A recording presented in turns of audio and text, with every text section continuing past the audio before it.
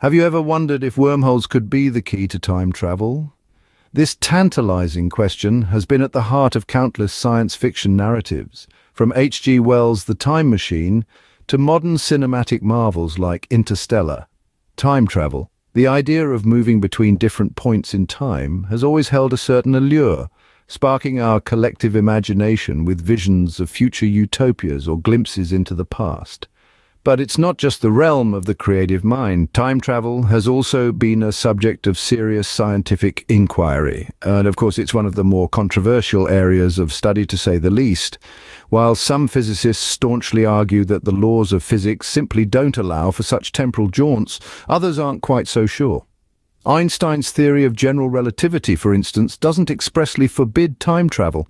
And this has opened up a world of fascinating, albeit mind-bending possibilities. Enter wormholes. These theoretical entities are often touted as the missing link in our understanding of time travel.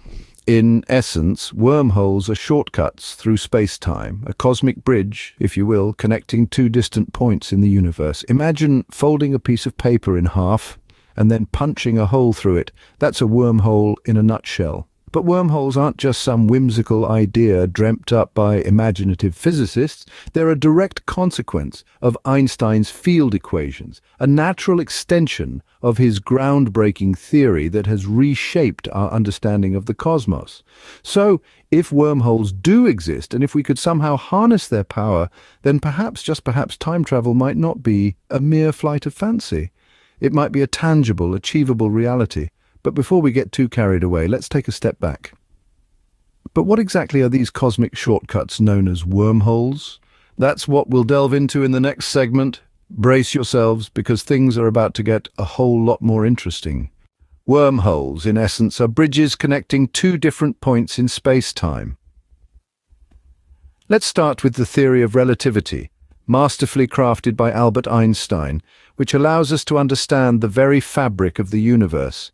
This theory introduced us to the concept of space-time, a four-dimensional structure where three dimensions are dedicated to space and the fourth to time. Imagine space-time as a sheet of rubber. When an object with mass is placed on this sheet, it creates a dent, bending the rubber around it. This is gravity. Now, if we place two such objects at different points on this sheet, they create two separate dents. A wormhole, in this context, is like a tunnel connecting these two dents, creating a shortcut through space-time. So how does a wormhole form, you may ask? Well, our understanding is still evolving, but one theory suggests it's a consequence of quantum fluctuations in the early universe. In terms of structure, a wormhole has two mouths connected by a throat. The mouths are the entry and exit points in our space-time, while the throat is the tunnel through which one travels. Theoretically, moving through a wormhole could allow for faster-than-light travel, or even time travel. However, it's not as simple as jumping into a wormhole and popping out the other side.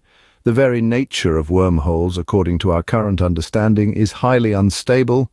They are thought to collapse quickly under the influence of gravity, leaving no time for anything to pass through. This instability is a significant roadblock in our quest for harnessing wormholes for travel, but as they say, where there's a will, there's a way. Scientists are working tirelessly to better understand these cosmic shortcuts, hoping one day to turn the stuff of science fiction into reality. However, before we can hop into a wormhole, we need to understand their unstable nature. The problem with wormholes is that they are not exactly tourist-friendly. Now, don't get me wrong, the concept of wormholes is fascinating, and it's a dream come true for every science fiction enthusiast. But in reality, they come with a few, let's call them technical difficulties. Firstly, there's the issue of negative energy. In the realm of wormholes, negative energy is akin to a party pooper. Theoretically, wormholes could exist, but they would be extremely unstable due to the presence of this negative energy. This instability is like a ticking time bomb, as it could cause the wormhole to collapse at any moment. Consequently, before anything, let alone a time-traveling spaceship, could pass through, the wormhole would likely implode. Now, imagine for a moment that we've somehow managed to keep our wormhole stable. We've pacified the negative energy and we're ready to send our first daring astronaut through. But wait, there's another hitch. We've forgotten about the quantum effects. You see, at the quantum level, Particles are constantly popping in and out of existence. This quantum foam, as it's sometimes called, creates a chaotic and fluctuating environment. This could potentially shred our astronaut and his spaceship into subatomic particles. Not the most desirable outcome, I assure you. So we're back to square one. We have a theoretical construct that could potentially revolutionize our understanding of the universe and time, but it's plagued by instability. Negative energy and quantum effects are formidable hurdles, and they make wormholes notoriously difficult to navigate. Despite these challenges, scientists and researchers are not ready to give up on wormholes just yet. They continue to explore and investigate, hoping to find ways to make wormholes more hospitable. The dream of time travel is still alive and kicking, and wormholes, despite their instability, remain at the heart of it. So are wormholes a dead end for our time travel aspirations? Well, the jury's still out on that one, but one thing's for sure, the road to time travel via wormholes is a bumpy one, not necessarily thanks to a theoretical substance known as exotic matter. This elusive matter, still very much in the realm of theory, could potentially be the key to stabilizing wormholes. If you're wondering what makes it so exotic, it's not its taste or appearance, but rather its unique properties, especially its negative mass. Let's take a moment to wrap our heads around this concept. In our everyday experience and in most of physics, mass is always positive. You pick up an apple, it has mass. You weigh yourself, you have mass. But exotic matter, it dances to a different tune. Its mass is negative. Now you might be asking, how can something have negative mass? It's a fair question. Theoretically, if exotic matter exists, it would disobey one of the most fundamental laws of physics, the law of inertia. Push an object with positive mass, it moves away from you, but push an object with negative mass and it would move towards you. This strange property could be just what we need to keep wormholes from collapsing. The negative gravitational pull of exotic matter could counteract the natural tendency of wormholes to close, essentially keeping the cosmic door propped open. Imagine it as a sort of celestial scaffolding holding up the walls of the wormhole.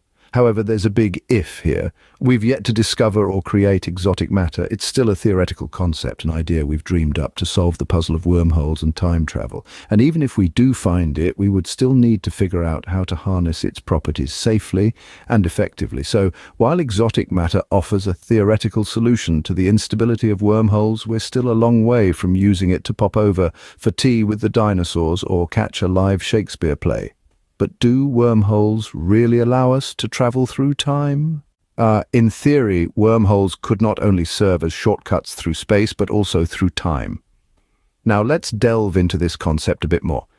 We need to understand the concept of time dilation, a fundamental aspect of Einstein's theory of relativity. Imagine a spaceship traveling near the speed of light. According to relativity, time would pass slower for the occupants of this spaceship compared to the people who remained stationary. This is time dilation. Now, apply this concept to a wormhole.